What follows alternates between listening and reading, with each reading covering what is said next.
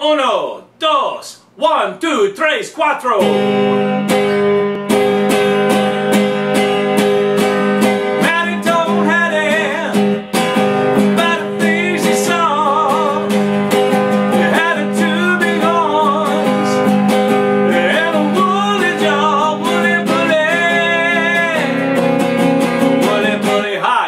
Brown with MoreThanGuitar.com, and in this lesson, how to play a fun solo version of Woolly Bully by Sam the Sham and the Pharaohs. The first thing you have to do when performing Woolly Bully is count off in the traditional Tex-Mex. Uno, dos, one, two, tres, cuatro, which Sam the Sham did as a joke during the session, and the producer convinced him to leave it on. The second thing you have to do to play Woolly Bully is learn 3 chords. Well, maybe 4. The first chord in Woolly Bully is a G chord. Now we're going to let the first finger hang, and so take the middle finger to the 5th string, 2nd fret. The ring finger stretches over across it and gets the 6th string, 3rd fret. The pinky curls up real hard and plays the 1st string, 3rd fret. Now, one of the reasons for leaving your first finger hanging is the second chord I'm going to show you, which is the G7, which is actually what the band starts the song on. If you put this back here on the 1st string, 1st fret, and pick up your pinky, you're playing a G7 chord. Sounds much more authentic, and I highly recommend using it. Now, to go from that to the C chord, all you have to do is move these 2 fingers over 1 string each, so you've got the ring finger on the 5th string, 3rd fret, middle finger, 4th string, 2nd fret, and put your first finger over to the 2nd string, 1st fret. And you're playing a C chord. The D chord, which comes up in the chorus, you're going to take these same 2 fingers, and don't change position, just lighten them so they slide across the strings, all the way down to the first 2 strings, so your middle finger is on the 1st string, 2nd fret, and your ring finger is on the 2nd string, 3rd fret. Your first finger then moves from here to the 3rd string, 2nd fret. To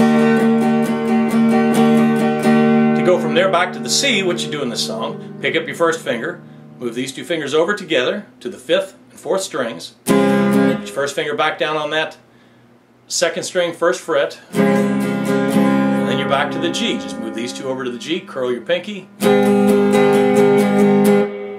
And that's all the chords for Woolly Bully. One of the things I like best about the song, and one of the best things for beginners, is the rhythm, especially that beginning rhythm. So you're going 2 and 3 and 4, and 1 and 2 and 3 and 4, and 1 and 2 and 3 and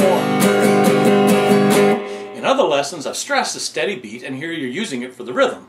1 and 2 and 3 and 4, and 1 and 2 and 3 and 4, and 1 and 2 and 3 and 4.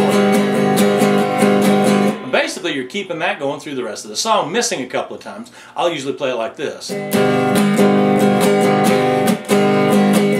2 and 3 and 4, and 1 and 2 and 3 and 4, and 1 and 2. So I'm leaving out the 2 in the end of 1. 1 and 2 and 3 and 4, and 1 and 2 and 3 and 4, and 1 and 2. But this keeps going. You keep this steady beat going. 1 and 2 and 3, slower. 1 and 2 and 3 and 4, and 1 and 2 and 3 and 4. And you can minimize this, but you want to kind of keep the feel going like you're still keeping straight time. Oh yeah, also you might notice I put in a little stop. You can mute it with this hand.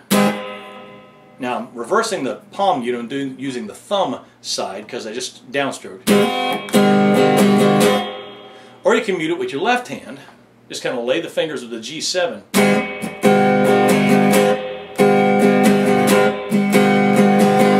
For a more percussive sound. Maddie told Hattie, let's go take a chance. Let's go build 7. Okay, the lyrics are kind of silly, and that's one of the fun things about the song. It's your traditional 1960s rock and roll, what the heck, let's just party and dance type of tune. I did a significant amount of research on the internet. Please feel free to go ahead and correct me, but as near as I can tell, the lyrics are just about dancing and having fun. There's not really much of a deeper meaning. L7 means L, like today we do loser, L, and 7 back in the day meant a square, which was the same thing as loser or dork or whatever negative word you want to put on your friends. This is Ben Brown with MoreThanGuitar.com, and this has been How to Play Woolly Bully by Sam the Sham and the Pharaohs. Uno, dos, one, two.